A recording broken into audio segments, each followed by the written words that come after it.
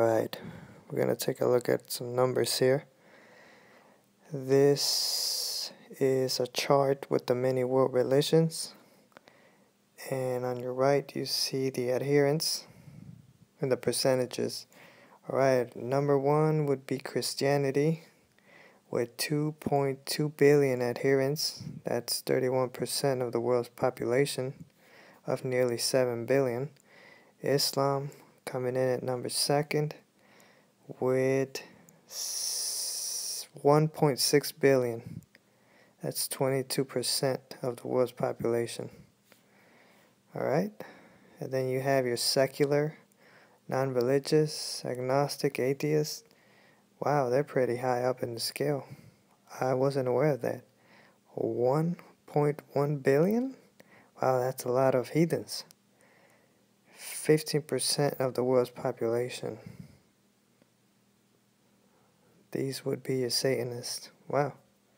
A lot of scum in the earth, it seems. Bad enough, we got all these heathens in these religions of Christianity and Islam, which both of these religions are no good. Alright.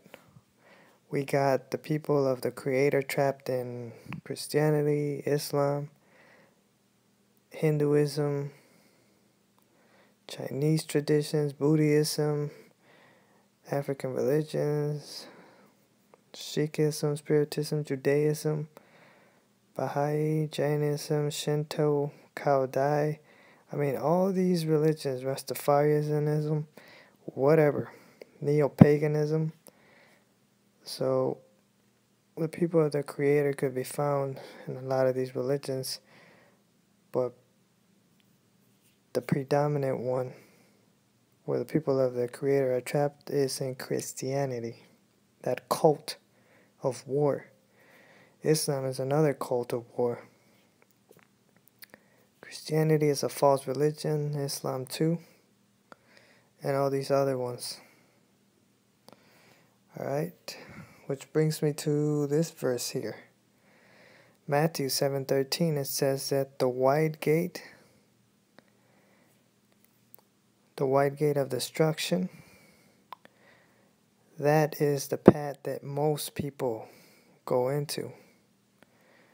That the straight gate of righteousness is very small, and few find it. So I ask you, Christianity with 2.2 billion adherents, to all you Christians watching this video, are Christians on the narrow road, or are they on the wide road to destruction?